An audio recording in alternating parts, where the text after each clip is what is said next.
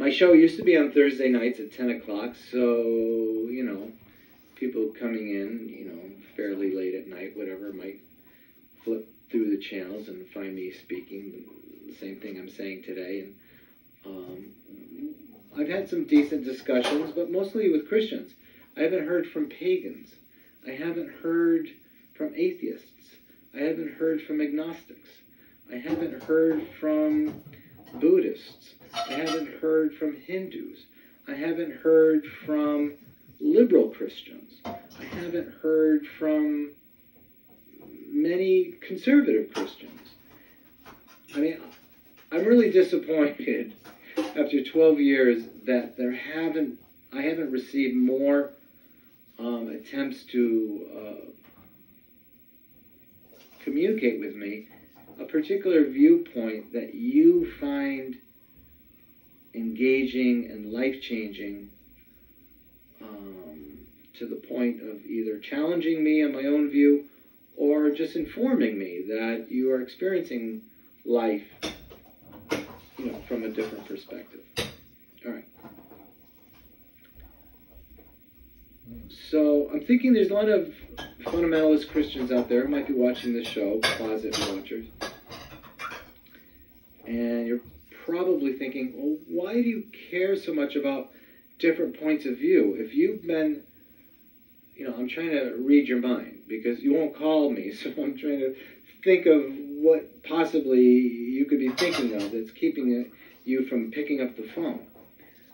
And like I said, you can call every month, second Monday of every month at 7:30 and talk to me directly on the air by calling the station. And I don't know what the number is, I'm sorry to say, but they put it on the screen every second Monday of the month. You're not doing that, and you're not calling me on my cell phone, which I give out all the time, 203-605-9747. So I'm thinking, what could you possibly be thinking that's keeping you from contacting me? And I can only come up with the likelihood that you think, like I said, to just engage with me is of the devil.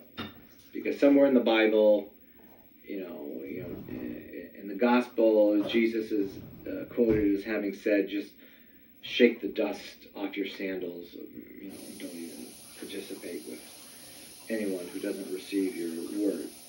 Well, you haven't called to give me your word. So you can't reject me as not receiving your word. You have to at least give me a chance. Or you're looking at some of Paul's writings where he you know, has this position of excommunication of anyone who is, you know, calls themselves a Christian, doesn't act like a Christian. They need to be ostracized, excommunicated, so that they get the message that they are rejected, and somehow in this rejection they're going to, you know, repent and come to the love of Jesus. That's where I differ with Paul. I really do. As much as I love Paul, and I think he is probably our best historical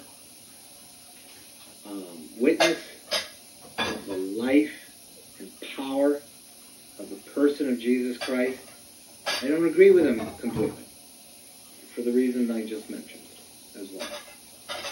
But overall, for his life as being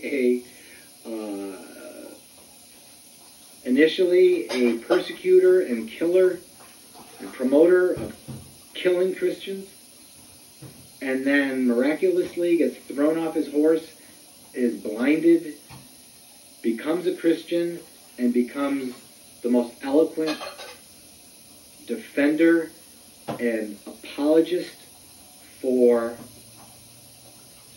the doctrine of salvation through Jesus Christ in faith, is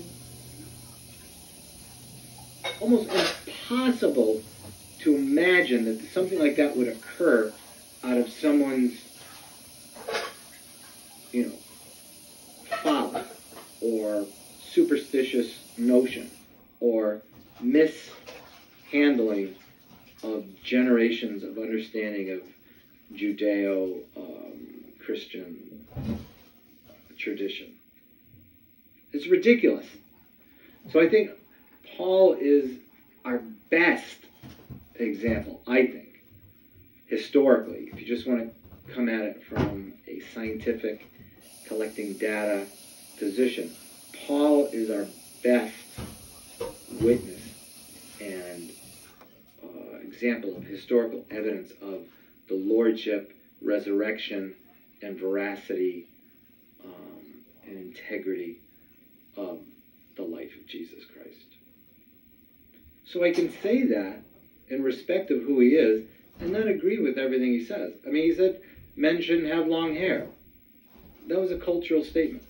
Women shouldn't speak in church. Another cultural statement.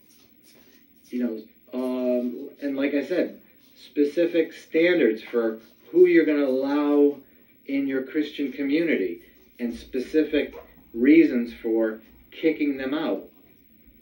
Part of his understanding at the time.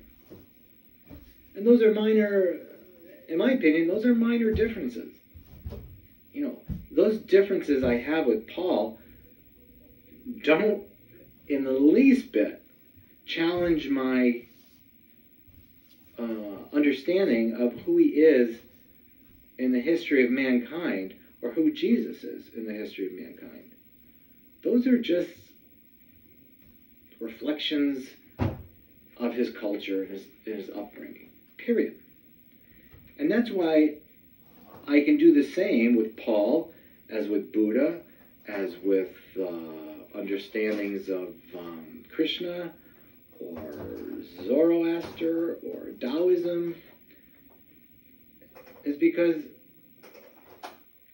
whatever people's experience is and understanding is of engaging with Creator God has to be respected.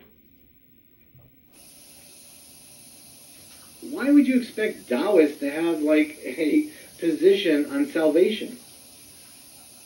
Jesus didn't make a major presentation or visitation to China. So why would I expect that from China or Japan or India? But to think that Creator God had no relationship with the people who live their lives in self-abnegation, denying themselves the ascendancy that their will and desires to fulfill their lust for pleasure was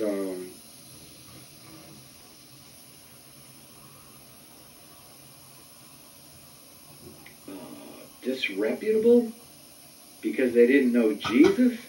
That's ridiculous. Jesus came to the Mideast, and for the most part, his influence went west.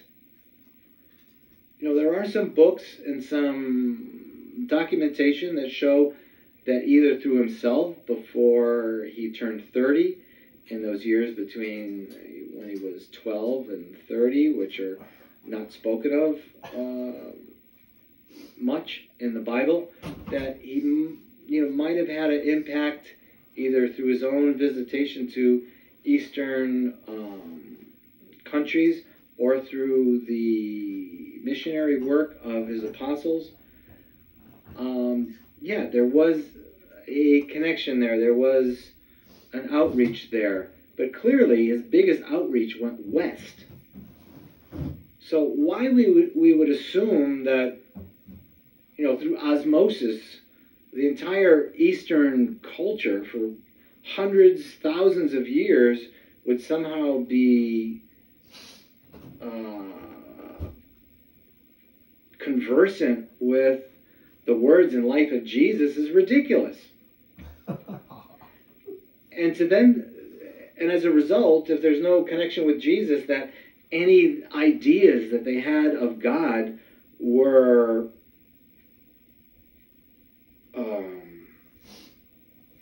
barbaric, pagan, uninformed, false, superstitious, satanic, is ridiculous.